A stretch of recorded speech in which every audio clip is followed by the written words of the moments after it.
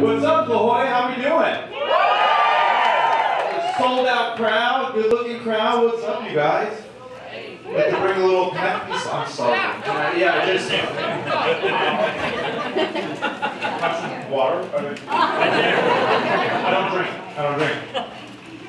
I just got married, you guys. I love it. It's awesome. I married a woman who's 10 years younger than me, too. You guys are like, yeah. The women are like, you piece of shit. My mom was like, Steven, what do you have in common with a woman who's 10 years younger than you? And I said, absolutely nothing, Sarah. That's what makes it amazing. Women my age expect things. Like a down payment on a house. An IRA account, you know? My wife thinks it's cool we have a 2011 Nissan Versa. And a Netflix account. So the price went up, so we're going to have to talk about that. You know? It's either Netflix or Hulu. I adore my wife, but I was almost married before. Right when we were engaged, I Googled my ex one last time to see what was going on. Don't Google your ex one last time to see what was going on. It's bad news, it's bad. If it's good news, it's bad. I blocked her on Facebook. When you block someone on Facebook and you Google them, it circumvents the block. So, yes, really, creepo.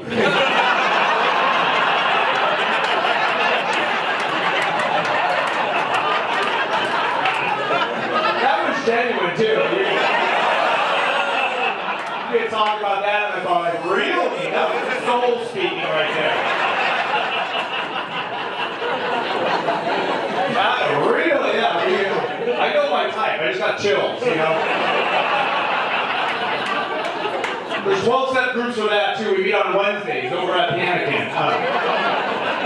No, we don't. We just slither. Oh, okay. Yeah, but it does block.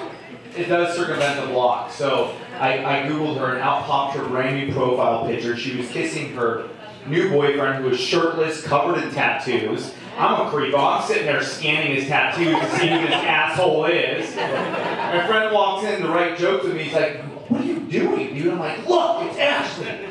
He goes, oh my God. We both saw it right at the same time, right across the dude's chest in Old English. Fuck bitches, get money.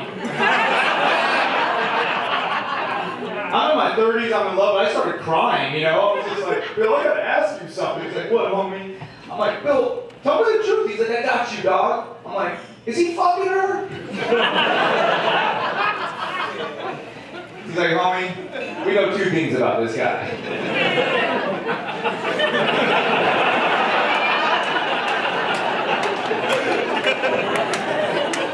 Well, it's bitches and he gets money, you know? She was a bitch with a lot of money, so that looks like a vision board on his chest there. Vision boards work. I watch Oprah. You guys are a great crowd.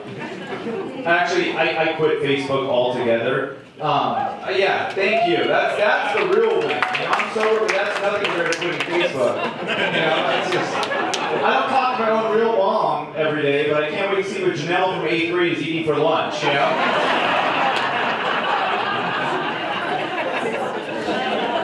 Have you ever been so far back on someone's Facebook profile at 3 in the morning that if that person were to walk in, you'd go to jail?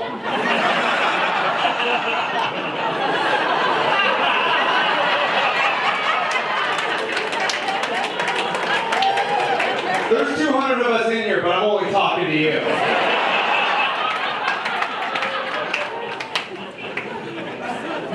We're waiting. You know what I like to do on that far back on someone's Facebook profile, creeping around at 3 in the morning? Is just randomly like a picture to let them know I was there. You knew it, bro. You gotta go sit at that table right there.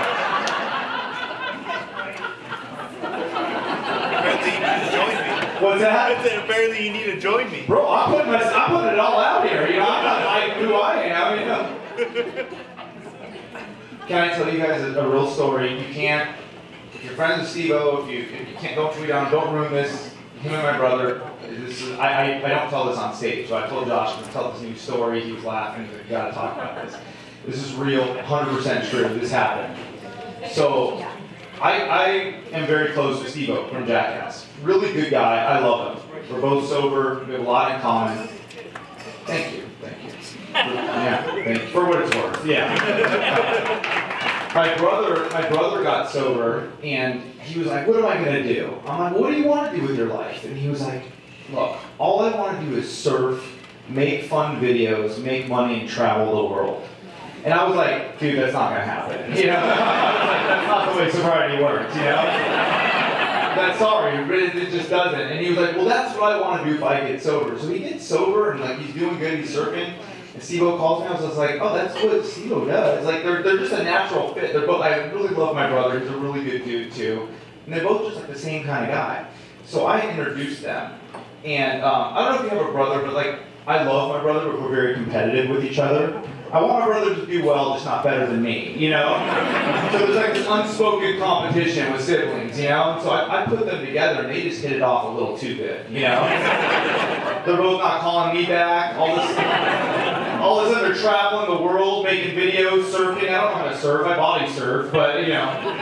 And they're hitting it off and everything's going good. So my brother sells his merch on the road. Steve was a very generous person, very cool, so he's like, hey, why don't you just live at my place? He's got a sick pad in the hills. My brother's like, shit, this is awesome, you know?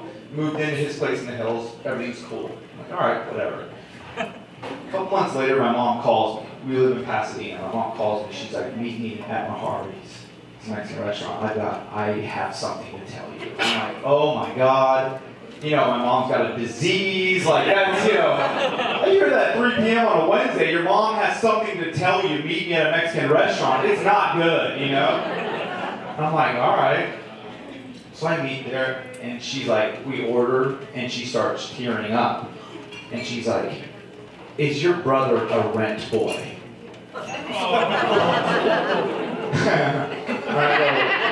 I'm not from the 70s, so I didn't know what the hell that was. I had to Google that later.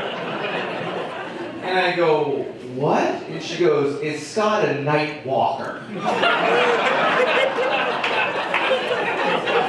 I'm just confused as everybody in this room. I'm like, Scott a night walker? Like, is my brother, you know, creeping around? I don't know. And so I'm like, Mom, what are you talking about? She's like, a gigolo, Steven. Is your brother a gigolo?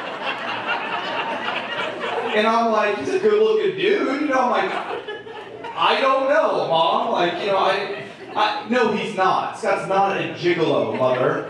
And then she goes, well, who's this Steve Areno guy? And it hit me, I'm like, Steve Areno, oh. And I had a choice to make right there. I know, you have a sister, yeah, I know. I'm sitting there, I'm like, my mom's crying, I'm like, this is fucked up. But my brother's winning a little too hard in life, you know?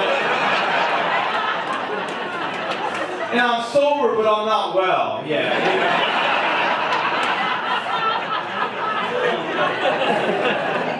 So I'm like, Mom, I don't know what's going on. She's like, he lives with this guy in the hills, and they're flying around Australia. I'm like, that doesn't sound good, Mom. And she goes, well, what are we going to do? And I said, I don't know, but I'm going to find out. I'm going to do something, you know? And my mom's like, thank you, I love you. And she held me, and I go back on the freeway. And I did something all right. What I did is I sent their last video over to her on text message, which was Steve-O shoving a bottle rocket up my brother's asshole. And she instantly calls me back, like, I knew it! How much is he getting paid for this? I knew it! People are weird, Mom. People are really weird. So I'm like, oh man, this is getting a little too far. My sister called me, she was like, know what you're doing? I go, Stacy, don't stop this. Because my brother's down the road making money with him, and I just set up this sick game where I'm winning, and the more money he he makes, the worse he looks, you know? So he rolls up at Christmas in a brand new Mercedes, and my mom just starts crying. And my brother's like, what's wrong? I'm like, and I grab my mom and just like, Mom, sometimes we don't know why, but these things just happen. It's gonna make sense later, you know? Brother still doesn't know, Steve doesn't know, and my mom doesn't know. So I would really appreciate if everybody in this room didn't fuck this up. No tweets, they read them all, just let's be cool. Let's just be cool. I'll release a video of this one day, and that's how they'll find out. I'm 11 years sober, you guys.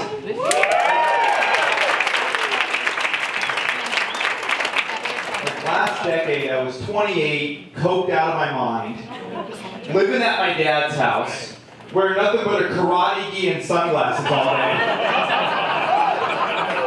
I did so much blow, I thought it was Johnny Cage from the video game Mortal Kombat, you know?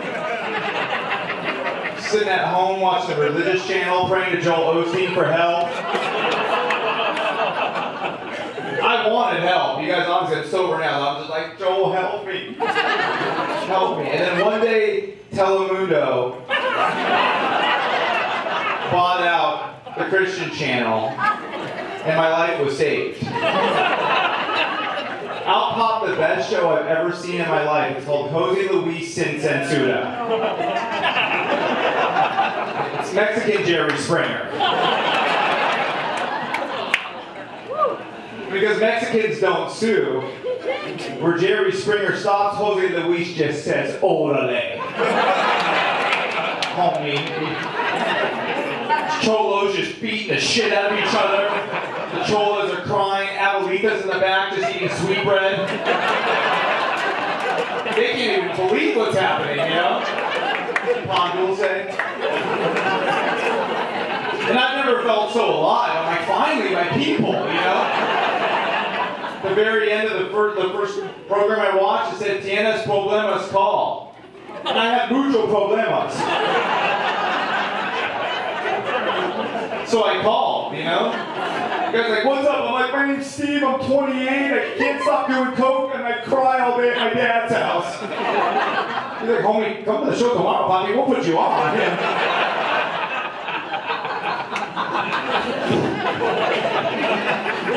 Emails me tickets, it's in Burbank at Lieberman Broadcasting. I'm like, well, if I'm going to do this, let's go all the way. You know, bought an 8-ball of Coke, I did it all real quick in the parking lot, put on my karate gi, my sunglasses, and I just walk in. I'm greeted by a bunch of gangsters. So white dudes, black dudes, and the Chinese dudes. It's just all 18th Street gang members. And I know that because they have a huge 18 right on their fucking face. But they're cool, you know? Like, I walk in and there's just some coked out white boy in a karate suit. They're like, okay, you know? They're like, what you here to do, Karate Kid? I said, Karate Kid's here to fight. And they said, orderly. I said, you got my back? They said, SA, all you gotta do is throw one punch and 18th Street's got your back. So there I was, coked out, suicidal, in a karate suit, and 18th Street's got my back. This is how Applebee started. I walk in, they sit me down, they start the opening panning shot on me, and I look up on a Jumbotron doing this. It's one thing to see yourself brushing your teeth at the end of the night on drugs and think I'm a piece of shit, you know? It's another thing to see yourself on a Jumbotron on Spanish TV at 3 p.m. and wonder, what the fuck am I doing? I'm mesmerized by it. Little ding-ding starts, they have the first guy walk out, some bullshit little show. Supposedly cheated on his woman. I don't speak Spanish, you know? But we all just went, boo! So I'm like, boo! Which apparently is Spanish for boo, you know? And the guy looks at me, like, right off the bat, up on stage, and he's like, I'm gonna take it from all these motherfuckers. But I'm not gonna take it from this white boy in a karate suit and sunglasses. So he grabs the microphone from Jose Luis, and I'm like, oh, here it comes. Here it comes like a homeless person asking for money. You know it's your turn, you know? He looks at me and he's like, "No hablas español," and everybody goes, "Boo!" I turn around, 18th Street's like, "Boo!" I'm like, oh shit. I can't go out like this, you know? So I grab the microphone from him with that cocaine confidence, you know? And I go, "That's right, no hablas español."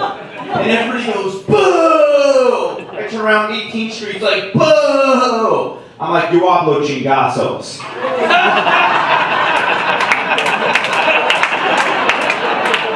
That means I don't speak Spanish, I speak with my fists. Everybody goes, "Oh!" I turn around, getting high fives from 18th Street. The love I never received from my dad, baseball coaches, police. And this dude punches me right in my face. Boom! I couldn't believe it. I fall into 18th Street's arms. And they're like, "We got you, dog." And just prop me up like Brad Pitt in Snatch. Okay, here we go. Look around like one punch. So I like duck, and just like something hit this guy once. I just hit him. True to the word, 18th Street floods over my back, starts beating the shit out of this guy. I don't like where my life's going. I just start beating the shit out of this guy. I don't like my mom. I never went to fucking prom. I'm on drugs. I cry all day walking around the valley. And this guy's gonna fucking pay.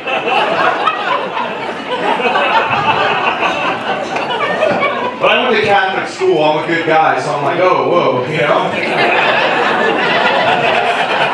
I don't want to kill this guy on Spanish TV, you know, I'm not that kind of guy. So like, I stopped punching him, and all the music that was playing stops. Everybody's like all pissed off at me. The guy's just laying there with his eyes rolling back, and 18th Street's just holding him up. Looking around the studio audience, like, did I do something wrong? And I look over at Jose Luis, who's just been watching in a suit and tie the whole time. And I'm just like, what? You know? And he goes, "Finish him!" That's when I realized when I do cocaine, I am Johnny Cage. That's my time, you guys.